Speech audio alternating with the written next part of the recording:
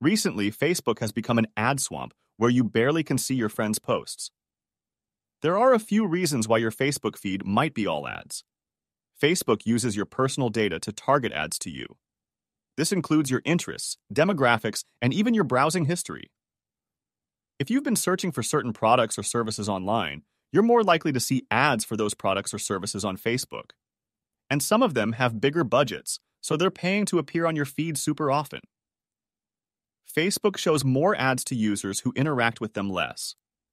If you're not liking, commenting, or sharing posts on Facebook, the algorithm will assume that you're not interested in seeing your friends' content and will show you more ads instead. So it's time to stop being an online introvert. It actually might help. Facebook has been under pressure to make more money. In recent years, Facebook's revenue from ads has been declining, so the company has been increasing the number of ads that users see. In 2022, Facebook was getting less and less ad revenue for 3 consecutive quarters, so they're trying to compensate for the decline with tons of extra ads for you. If you're not happy with the number of ads in your Facebook feed, there are a few things you can do. Adjust your ad preferences.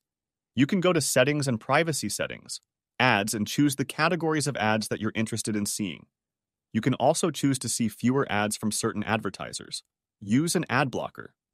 There are a number of ad blockers available for browsers and mobile devices. These blockers can help to reduce the number of ads that you see on Facebook.